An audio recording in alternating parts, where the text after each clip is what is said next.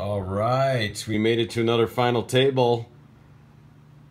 First one in about a week and a half or so. It's the same 500 guaranteed hyper turbo tournament.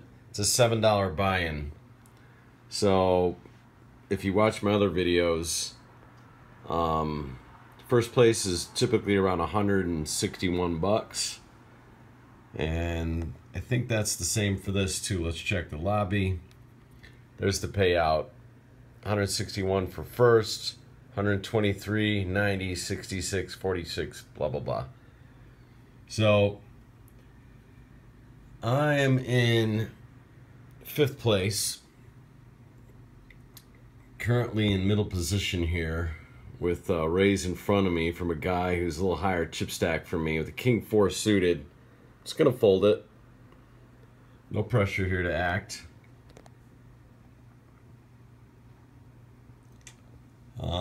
You know, we got a call. We got 2 very small chip stacks at the table, so we want this guy to bonk out, and we got this guy over here with 2,000. So the more we can narrow this down from 10 players down to, well, it's at 9 players. We narrow it down to 7 and to 6. Then maybe we can start making some really big moves, some risky moves, if we're in position. If we're in late position is when we want to really pull the trigger. Got a pair of 7s here. I got 1, 2, 3, 4 players to act in front of me. I'm just going to call. I'm just going to flat call here. Not get too fancy. Because either one of these guys could ship it. Any of these guys up here can ship all their chips. And if they do, I'm just going to fold. You know? No big deal.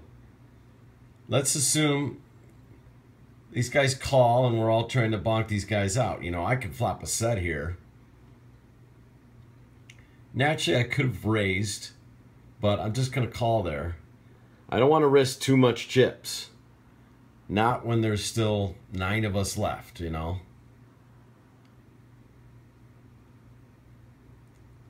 Well, that guy folded. That's an interesting fold right there. So he's playing to just try and fold his way up. So this guy could raise me here if he wants to try and take the pot. He doesn't.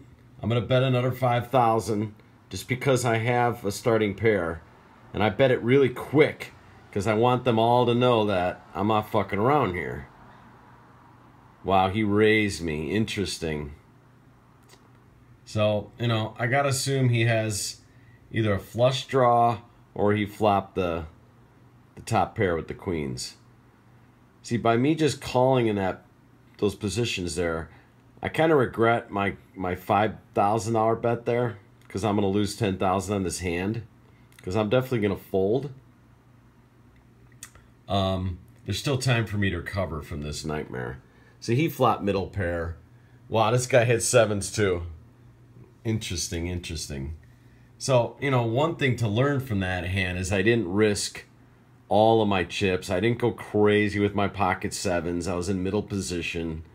Had a lot of players act in behind me. I'm just gonna fold that that suited connectors there, because you know my guaranteed prize right now is $20. This is a $7 buy-in. As you see in my other videos, my only goal is to finish in the top 3. So you're gonna see me take a pretty risky move once I'm in position here.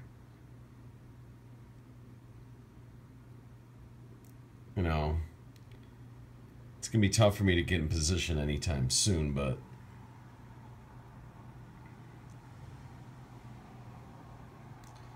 you know, hopefully this guy will bonk out here. The queen will win, the queen jack, and then we're down to 7 players, which is great. You know, now I end up with the pocket kings here. I'm not gonna fuck around with them. I'm just gonna ship them. I'm not gonna get into millions of reasons why. I'd much rather see everyone fold than somebody call me with some ace queen or ace jack, like this guy here. You know, I want them to know that I have either aces or kings. I just want to take the 7,500 in profits. If this guy calls me here, you know, with queens or jacks, then fine. So he's got an ace 10. So I risk it here. If he gets an ace, I'm out of the tournament. Hopefully he won't. All right. It's big. It's big. That puts us in a great position. So I'm actually surprised he called there. He obviously didn't put me on kings. Or he's just inexperienced. I don't know. For me to ship all in under the gun like I did, right off the button there, he's got to assume I have a huge starting hand. Just going to fold this. This guy's high chip stack at the table. There's no reason for me to stay involved in that hand. This guy's probably going to bonk out. This Jack 8's probably going to win. But he's getting beat as of right now. That's not good for us. Ace 10 is always tricky. You know, I got an all-in front of me, which would knock me out of the tournament, so obviously I'm going to fold. You know, I'm in 4th place right now out of 7 players. We got 2 super small stacks right here, 6,000 and 9,000. So just kind of be able to be patient right here and ride it out. Let somebody make a mistake, as you've seen from my other videos. Let somebody make a mistake. King Queen against 10 Jack. We got Queen flop high in the hand, and he's out of the he's out. We're down to 6 players. I'm in great position to win the tournament. Now this guy's got huge chips here though. 124,000. Now I'm in 4th place. I'm not gonna do much with the Queen 6 here. I could ship it, bluff it, but I'm not. I'd rather see this guy bonk out first out of the tournament and minimally finish in the top 5. This guy's only got 5,000 chips too, so yeah, I'm in 4th place.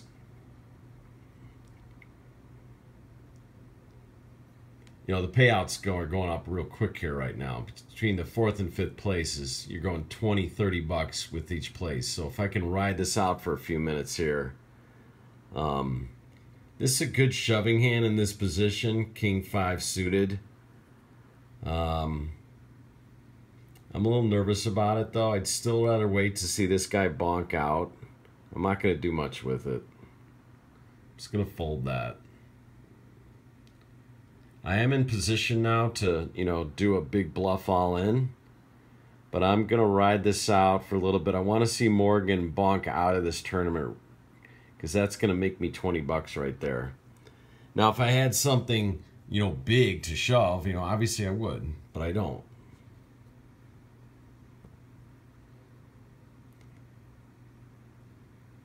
Five, 9, I'm just going to fold here. I'm out of position.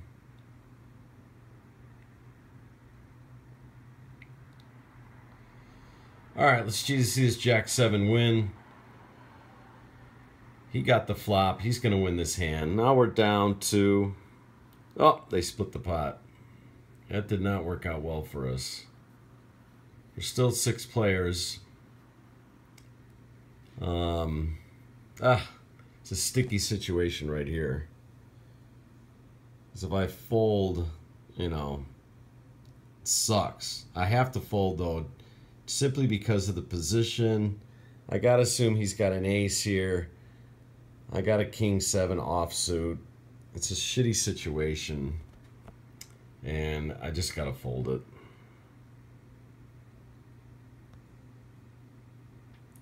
This I will probably ship. So, you know, I'm in a bad position here. Ace 4 is usually going up against ace high or something. But I'm in position to ship. I'm going to ship all in. I'm going to call this. Assuming he hasn't... I got a chance here if I could pull an ace. Or 2 hearts. Let's see an ace. Nope. How did I win that hand? I don't even know how I won that hand, so we're going to have to watch that again. My eyes are blurry, and maybe I won the side pot or something. I don't have my glasses on, which you may laugh about. I'm just going to fold that with this guy all up with 2 other players to act behind me. I'm out of position to call right there. We're down to 5 players. However, I won that last hand. Well, let's go see it. Let's do a replay. I had ace 4. He had a pair of 5s. So I won with a pair of 8s and queens high with the ace high kicker. That's how I won it. All right. That'll work. Makes sense to me. I didn't see it right away. So we're in a good position to win this tournament. You know, we're essentially tied for, well, we're in 4th place, but 2nd place is right above us. We're going to start to play pretty aggressive here as we get into position. I'm going to shove, broaden our range, and extend it out. Definitely shoving this. I like the position here. Putting the pressure on the other players to call. I got a king-queen. He's got ace-10. It's going to be really close here. I need a king or a queen. Nope, didn't get it. I do not regret that shove right there. I really liked my position. I liked having the king-queen. And I finished in 4th place. So we turned $7 into 66. Not going to complain and bitch about that. Let's watch the rest of this tournament here. See what these guys do. Wow, they're already down to 2 players really quick. Oh, hey man, I'm glad I shoved there. King, queen up against the ace-10. I was in position to shove. So,